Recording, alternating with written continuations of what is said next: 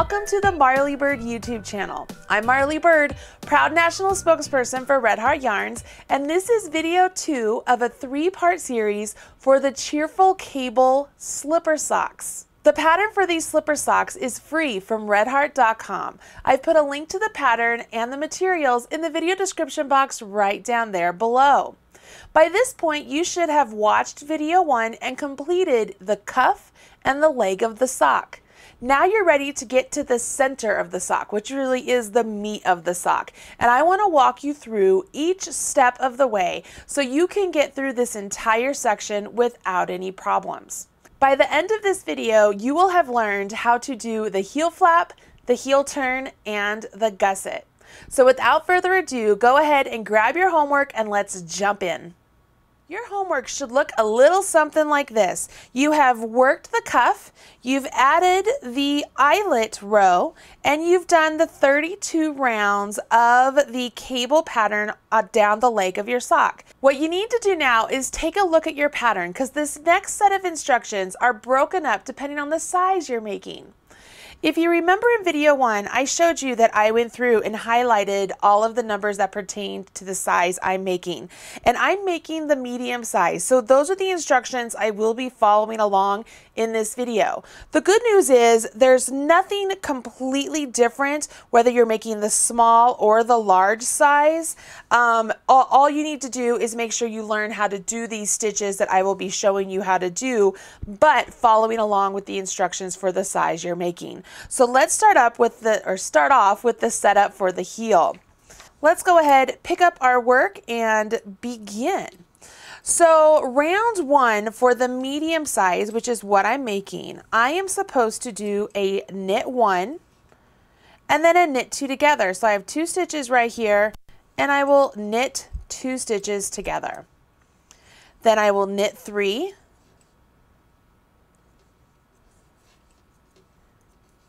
purl 2. By now I have to shift needles because this is where the break is for my stitches.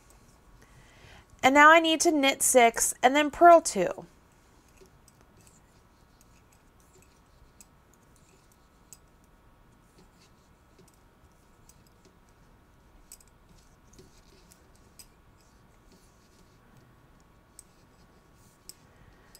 At this point, you'll see that there is a star in the pattern for my size, and that means this is where I need to repeat. So I will knit 1, knit 2 together,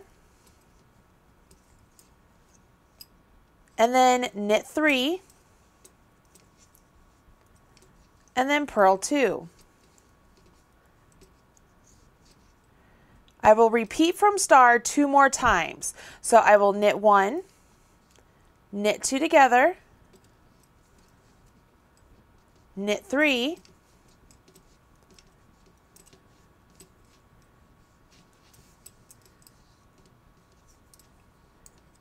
purl 2, and then repeat that 1 more time. So I will knit 1, knit 2 together.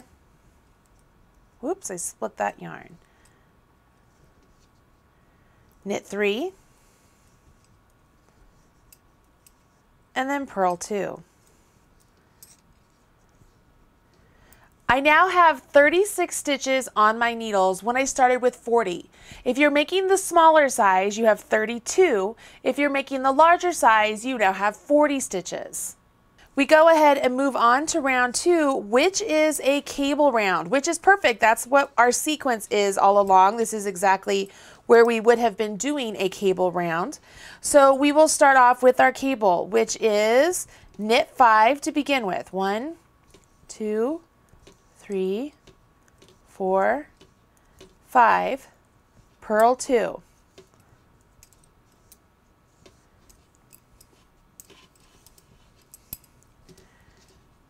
Now I'm going to do a 2x2 left cable. So I'll grab my cable needle, slip 2 stitches onto my cable needle, hold to the front,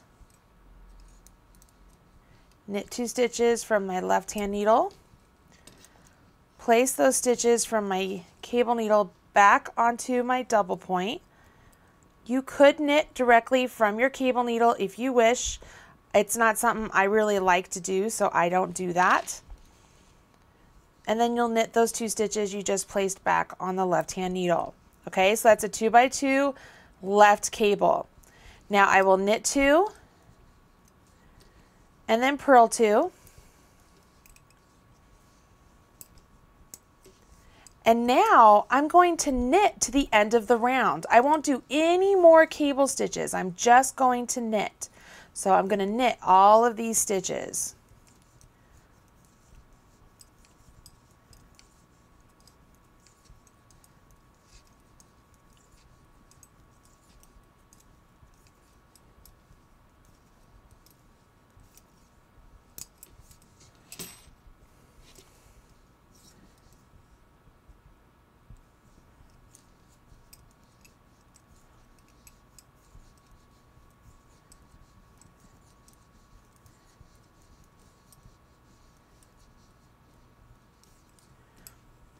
All right, so I've knit all of those stitches and I am finished with the setup for my heel. Let's go ahead and move on to the heel flap. When we work the heel flap, we will be working back and forth in rows. So we will no longer be working in the round. So the first thing we're going to do here is prep our stitches to make sure they're in the correct place. So to begin, I'm going to go ahead, I'm not going to use my 5th needle. This is going to make sense here in a second. I'm going to start off by knitting 2 stitches. So knit 1 and knit 2. And I was using what was before my needle 4 and I just knit 2 stitches. That is row 1. I'm going to turn my work now. So I'm going to turn my work, leaving all of those stitches there. And now I'm looking at the wrong side of my fabric. Hey everybody, I'm going to jump in here for a second. I want to let you know that since filming this video, the pattern has been updated and this part of the instructions has changed. Instead of knitting the stitches on this row, you should actually be purling them because we're on the wrong side of the fabric. So when I was working this video originally, I was supposed to knit these stitches, but now you are supposed to purl them so that way you get a nice smooth stockinette stitch fabric on the outside of your actual slipper. If you want to follow along with me and go ahead and knit them so you get that purl ridge, you can absolutely do that. I'll leave that up to you, but I do want to point out where this has changed in the pattern since I filmed this video. Okay. And if I follow the instructions, it says row 1, which is the wrong side. We are going to knit across the number of stitches that's written for the size you're making. So for me, I'm going to knit across 20 stitches. This is going to give me a little bump ridge, but that's the way the pattern's written, and we're going to go with it. So there's 2, 3, 4, 5, 6, 7, 8, 9, 10, 11. Now, I want to point this out. My 5th needle, I'm going to set it down and I'm going to go ahead and carry on still with the needle that I have in my hand.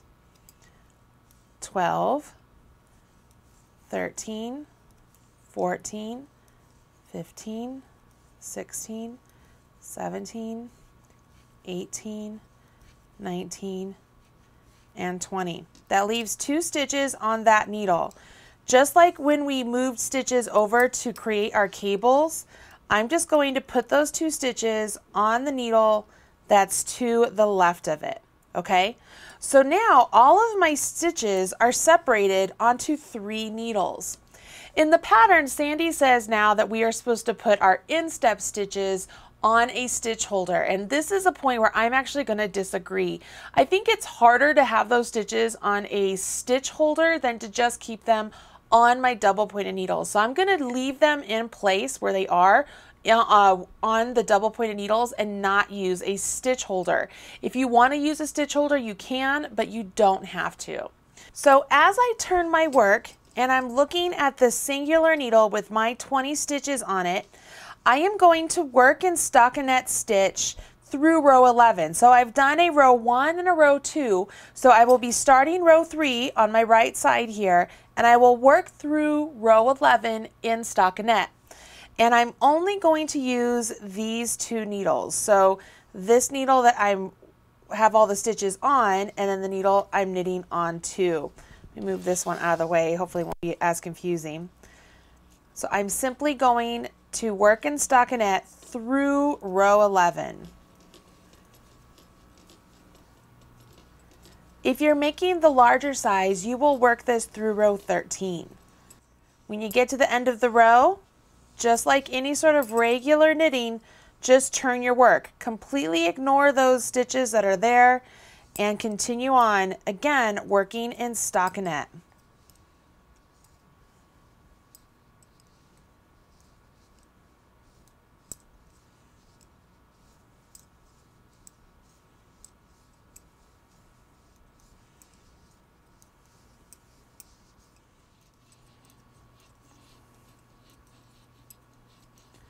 When you finish your last row, you would go ahead and we would move on to the heel turn, or the turning of the heel. This again is a section when the pattern is written out to be divided into small only, medium only, and large only. So make sure you're following along with the size that you're making. Again, I'm making the medium only. So I'm going to move that back up there, and let's go ahead, turn our work, because row 1 has us begin on the wrong side. And I will start off by purling 11.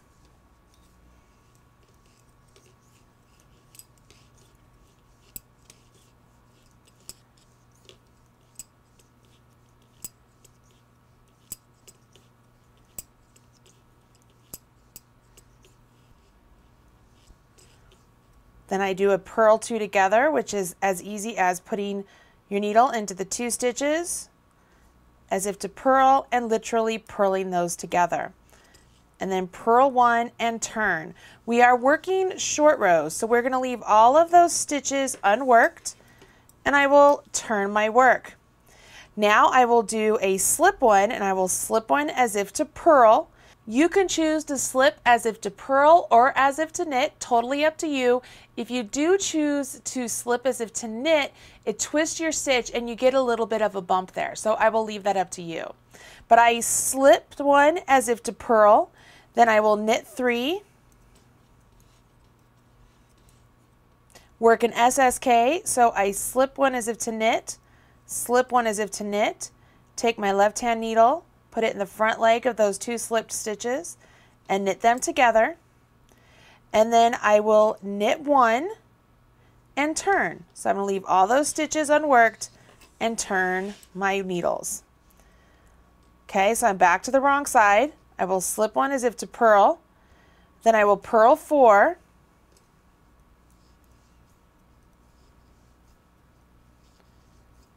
And I will purl 2 together. Notice that when I purl 2 together, it's going to close this gap.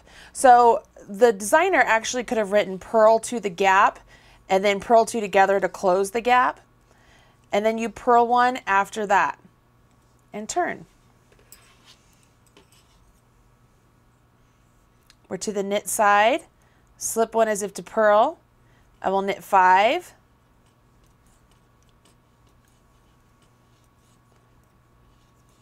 Here's my gap again, and I'm going to do an SSK to close it.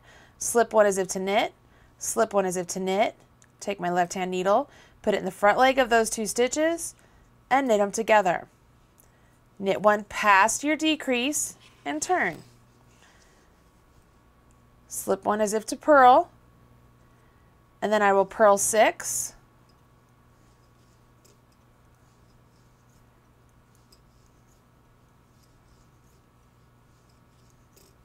Purl 2 together, which is going to close that gap,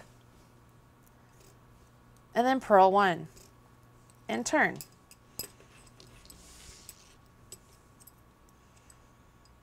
Slip 1 as if to purl, knit 7,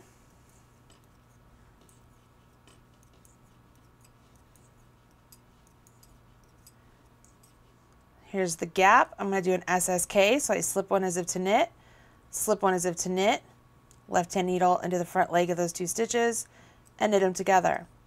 Knit 1 and turn. Slip 1 as if to purl, purl 8,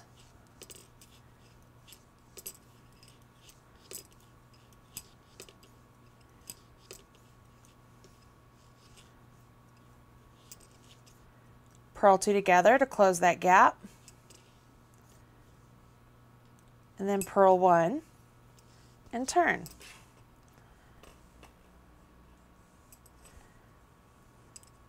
Slip 1 as if to purl. I will now knit 9.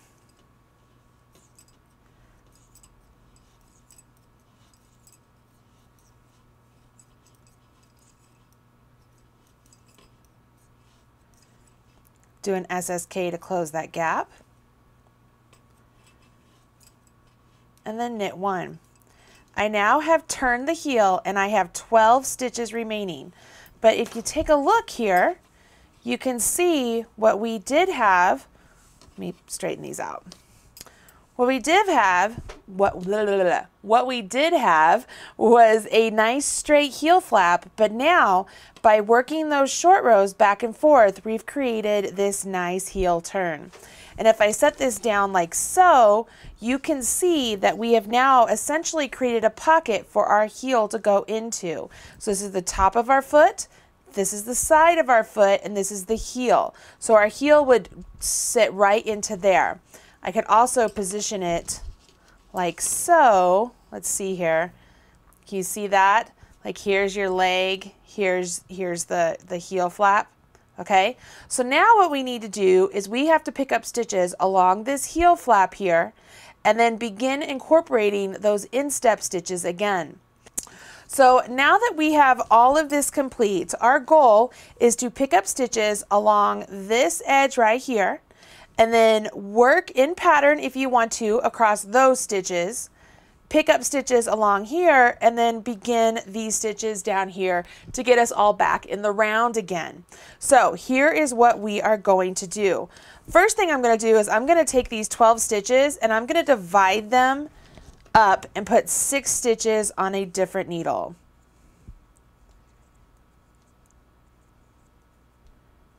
Okay, so now I have them separated out again. Essentially, I want this needle to have these stitches and this needle to have these stitches. So let's go ahead and jump in. First thing I want to do is make sure that the right side of my sock is facing me, which it is. And with this needle right here, the last one I have, I want to pick up and knit 9 stitches along the side of my heel flap. So when I pick up a knit, I like to just go right into those stitches. Notice I go into the right leg of one and the right leg of the other, and I yarn over and I pull through both of those. So I go into the right leg of one, the right leg of the next row, and I pull up a stitch. I don't know why, it just seems to work for me. So there's 2. Let me show you again. I go into the right leg of one row, right leg of the next, yarn over and pull up. So there's 3,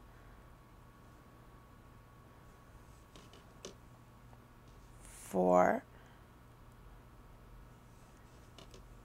5,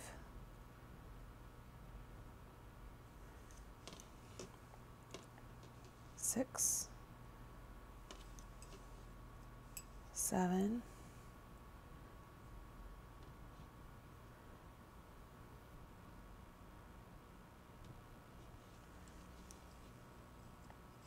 8, and this one's going to be a little bit more tricky.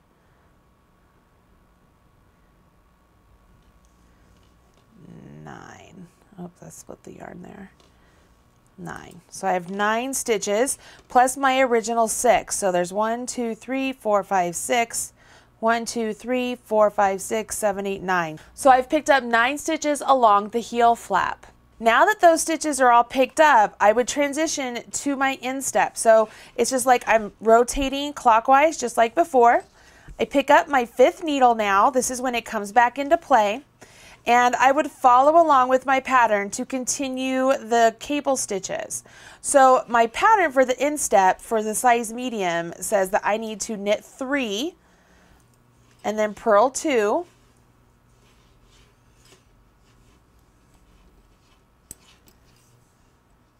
Then the pattern tells me to work round 3 of the cable stitch pattern.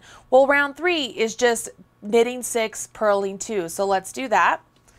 So I would go ahead and just like before, knit 6.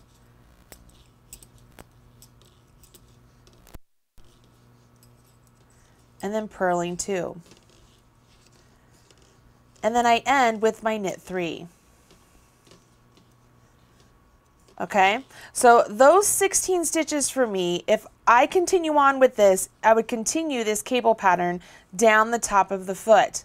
If you wanted to just make all of these stitches knits and make the top of the foot just knitting, you absolutely could do that.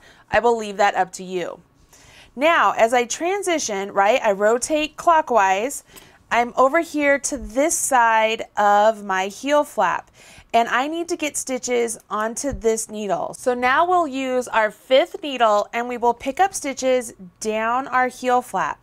So what I like to do is go into each stitch at the end of the row on this side. It's a little bit harder to go in from right side to right side, but essentially you just want to pick up stitches in such a way. And when I say pick up stitches, you put your needle in and you yarn over your needle, and then you pull that yarn over through those stitches or stitch. Okay, so there's 1. And you just want to make sure you don't get a big gaping hole. 2, 3, 4. When you get 9 stitches picked up and knit, 1, 2, 3, 4, 5, 6, 7, 8, 9, go ahead and knit across those 6 stitches that we already placed on that other needle. All right, when you get to the end of that needle, I want to set this down so that we can talk for a second. Here is our lovely sock. This needle and this needle have the top of our foot, the instep stitches, okay? That's those stitches. This needle and this needle has our heel stitches and our gusset. The goal for the gusset decreases is to decrease at this point and this point on these 2 needles until we get back to the total number of stitches we had before we started our heel flap. So for me, it would be 36 stitches. If you were making the small, it would be 32. If you're making the large, it would be 40, okay? So this is what we're gonna be doing next. We're gonna decrease at this point here and at this point here every other round until we get back down to the number of stitches we need. I want to point out one other thing. This point right here, which is the center of the heel, the bottom of your foot, is now the starting point for your round. So when we pick up our needles and work around, when we get to this point again, that will be the end of our round. If you want to grab a stitch marker and place it just like, I don't know, just place it on a stitch right there so that you know whenever you get back to that needle and you see that stitch, that's the end of the round, you can do that. It's important that I point that out. Okay, let's continue on in the gusset. You'll notice in the pattern that Sandy wanted us to place a marker at this point and at this point. Well, a marker is just going to fall off unless I do another marker added down here to the bottom. So what I'm going to do is whenever the pattern says to knit till 4 stitches before the marker, I'm going to tell you to knit to 4 stitches before the end of the needle. Okay, so we're going to pick this up and we will knit to 4 stitches before the end of the needle.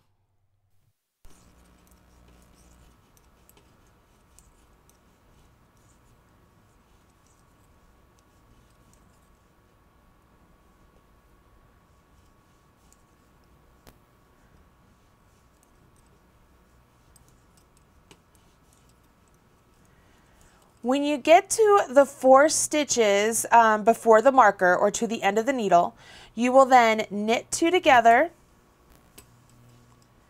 and then knit 2 stitches. Okay, so that's the end of that needle. You now will go ahead, rotate your work. By working that knit 2 together and then 2 stitches after that, you've decreased 1 stitch on that needle. Remember I said we're going to decrease on this needle until these stitches get back to the number we want.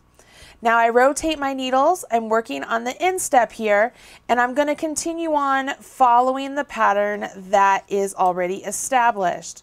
So I will knit 3 and purl 2, work round 4 of my cable pattern,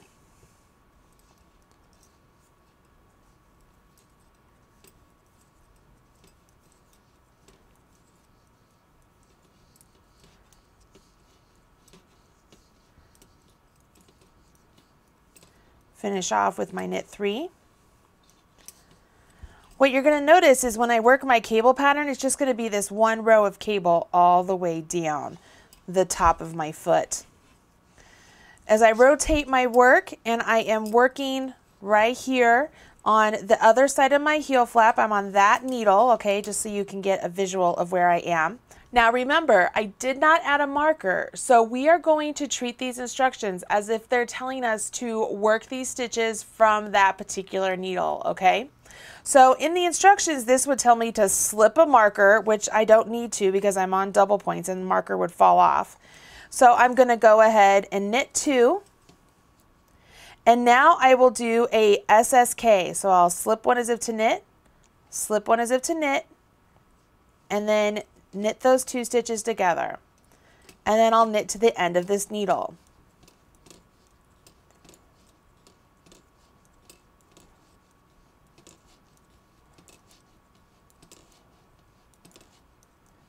We have just worked round 2 of the gusset, where round 1 was us picking up stitches. That was round 2, okay? Let's go ahead and we continue on. Round 3 says to go ahead, knit to marker, and then slip marker. So for us, that means we're just going to knit all of these stitches to the end of this needle.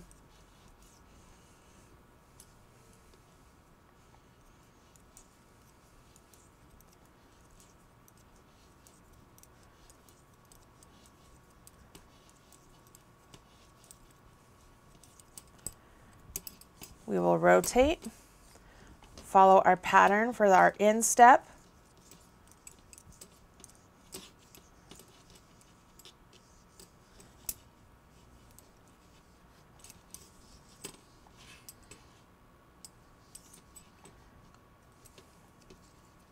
This is round 5 of my cable pattern, which still is the knit 6, purl 2.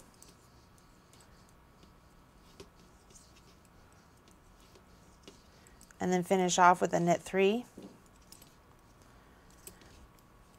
In the pattern it says to slip marker and then knit, so we don't have to slip marker, we're simply just going to knit all of the stitches down this needle.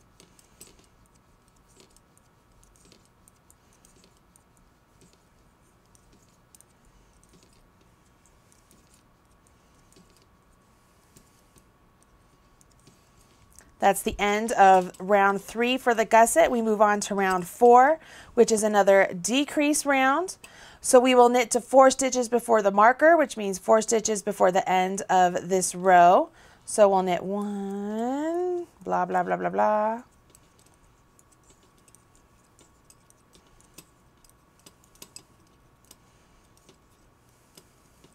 When you get to the 4 stitches, go ahead and work a knit 2 together, and then knit those last 2 stitches. Rotate your work. We are on round 6 of the cable pattern. So for this one, I do have to work a cable stitch on my next set. Round 6 has us start off with our knit 2. Then I will slip 2 stitches, hold those to the back, knit 2, place those 2 stitches back onto my left-hand needle, and then knit them.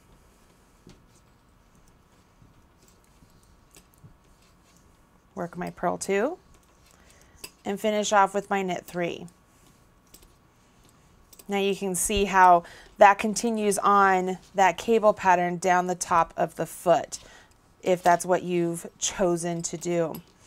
At this point, this is where I would slip my marker and I would knit 2, and I do an SSK to decrease on this needle, and then I knit to the end. Pretty easy. At this point, you should be able to follow along with the instructions the way they're written. I did want to make sure that I got through the completion of that cable so you can kind of see how that works. Okay, that's the end of round 4. As we move on to round 5, it is a plain round, meaning we will go ahead and just knit all the way down to the end of this needle without any shaping. We do this shaping every other round, okay? So when I get to the end of this needle and I rotate around, I will then be on my instep, just like before.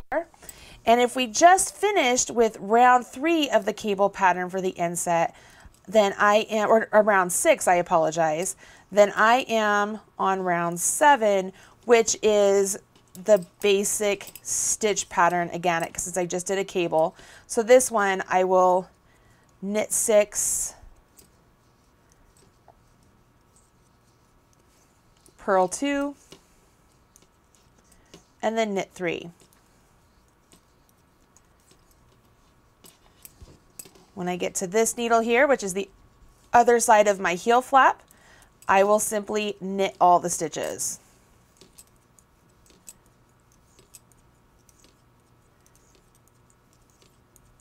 Essentially, round 5 is just a repeat of round 3, and you will repeat round 3 and 4 until you have the total number of stitches on your needles that you had before you started your heel flap. The good news is we know that that means you need to do 12 rounds total for a size small, 10 rounds total for a size medium, and 12 rounds total for the size large. That will get us to 32 stitches for the small, 36 stitches for the medium, and 40 stitches for the large. What I want you to do then is go ahead and continue on for the foot of your slipper until it reaches about 7 inches, 8 inches, or 9 inches, or at least 2 inches shorter than the total length you want your slipper to be. Once you've completed all of the heel flap, the heel turn, the gusset, and the foot of your sock, join me for video 3 to work on the toe of the sock and how to do that finishing touch of the I-cord and the pom-poms. You're almost there. You're on the home stretch. At this point, it's smooth sailing. Just remember on the instep stitches, if you are working in the cable pattern down the top of the foot, make sure you continue that all the way down until you're until the foot of your sock is complete. Geez, I'm stumbling over all my words. Go ahead, finish your slipper sock and join me back here for the toe. Okay, you're almost to the finish line. You've completed parts 1 and 2. All you need to do now is move on to part 3. The video is ready and waiting for you. Make sure you smash that like button because I know you're having a great time making these fantastic slipper socks. Bye guys.